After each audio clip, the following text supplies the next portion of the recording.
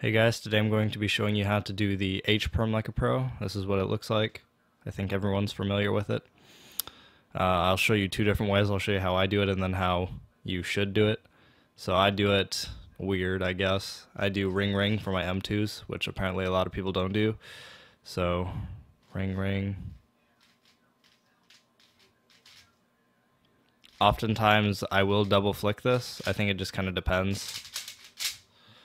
But that's how I do it, and then the majority of people do it with a double flick with their left hand or double flick with their right hand. If they double flick with their right hand, they do the U moves with their left hand, like that, and if they do the double flick with their left hand, they do them with their right hand. And it's probably better to do it this way, but I've just done this for so long, it's what I'm used to. But that's probably faster, and that's what you should use. So thanks for watching. I'll see you guys later.